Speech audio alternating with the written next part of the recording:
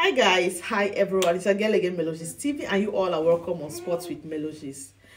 And today we're supposed to have a meeting with the new coach. Fecafoot invited him, and he was very punctual. He arrived on time, but he was not allowed into the premises of Fecafoot because he came with the staff that was imposed to him by the ministry. You know, they said others are coming from above. Now, Fecafoot did not allow him get into their premises. But after some little deliberation between Fecafoot and the people that were there, the new coach and his team, Samuel Eto'o gave the orders for him and his team to be allowed inside. And just barely few minutes, they made a very quick tour with the left. Before we say something, I want you guys to watch this video. The video right here is a video when they arrived, the headquarters of the federation, and when they left. Let's watch it together.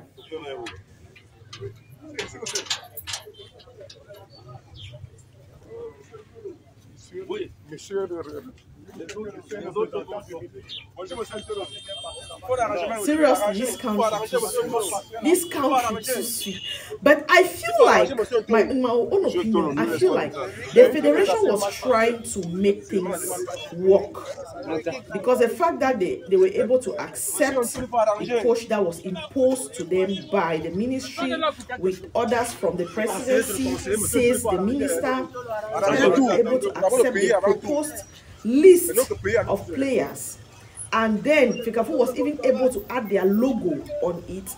The fact that Fecafoot was able to post it on their official handle on social media, I feel like Fecafoot was already at the point of making things work, like, let's just do this for the sake of football, for the sake of the nation. Fecafoot accepted the new coach but did not accept his own technical team, the ones that are supposed to be working with him. So Fecafoot now proposed theirs, gave it to him. We all were happy that at least things have worked out well. The man should just accept and work with these people, and that's how we were expecting good results. Today, all this going on just show that there are some people who have decided that there will be no joy when it comes to football. There will be no happiness as far as Cameroon football is concerned, because all this dragging, this buhaha up and down, we are yet to understand where they are heading to. We have barely few weeks to a game for World Cup 2026 qualifiers. Just few weeks to go, and then all this drama. I don't understand. I feel like this new coach needs to sit down and rethink. You cannot just come to a country and then you are comfortable in the drama. Is it about the money? Does it look like he hits a jackpot with Cameroon? Because the amount of money he's being paid, if you look at his record, his statistics, it shows that he just hit a very big jackpot. That's why he is comfortable in the midst of the drama. Or I don't understand. Because at this moment, I feel like these people want something else from Samuel Eto'o. If you look at it very well, I know some of you don't like Samuel Eto'o for your own personal reasons, that even if they ask you, you cannot explain. That's your business. You have every right to like or to hate whoever you choose to. We are all humans. Now, the fact that you don't like him, looking at all what is going on, don't you feel like these people are putting too much pressure on Eto'o? It's like they want something from him. It's like they just want Samuel Eto'o to resign. But the last time I checked, Samuel Eto'o resigned, and his own technical staff, the executive committee did not accept his resignation. They said they want to work with him. What is difficult for these people to just accept that Samuel Eto'o, being the head of the federation and the entire federation, has the right to get a coach? Okay, you brought in a coach. They have accepted your coach. They decide to give you a technical team and you say no. Are these people not asking for too much? Are they not asking for too much from the federation?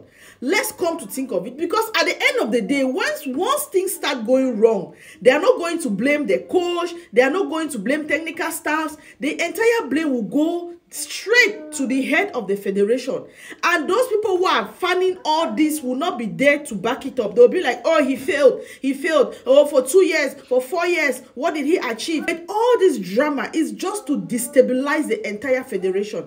I see so much drama in the future. How is this coach supposed to work in a federation where he is not even ready? Because he's not ready. Because he has the power to say, I don't love this drama. Let's do it this way. It's like he has just become a puppet. See, until the day we realize that some of these people we choose to come and be head of one kind thing like that, where they are coming from, they never had the amount of money we are paying. Forget about all these things we are seeing. Some of them have not seen 1/4 of the money they are being offered when they come to Africa. So tell me, between you and God and me right now, tell me, a man that have never seen 1/4 of a salary of that sort will just let go. He will definitely hold on, grab it, and see that the federation collapse. Because today, if he's fired, they're still going to pay him. He will drag them to court as usual. They will pay him his money. If Ekafu decide to fire him, you guys know that they are going to pay him his money. And that is the deal. That is the plan. They are doing everything possible so that Eto'o can go bankrupt. Because at the end of the day, that money is going to come from your pocket. You're going to handle it yourself. That's just the game plan. But I just wish at the end of the day, they come to an agreement and do things the right way. Guys, what do you think about all this drama? Do you think it's necessary? Or am I getting everything wrong? Like I said, that is my opinion. I don't know about you. In the comment section, let's have a wonderful conversation. Thank you all so much for watching. See you all again on my next live video or on my next upload. That is Melodies TV, the only Melo with the G's. You all know, to no day.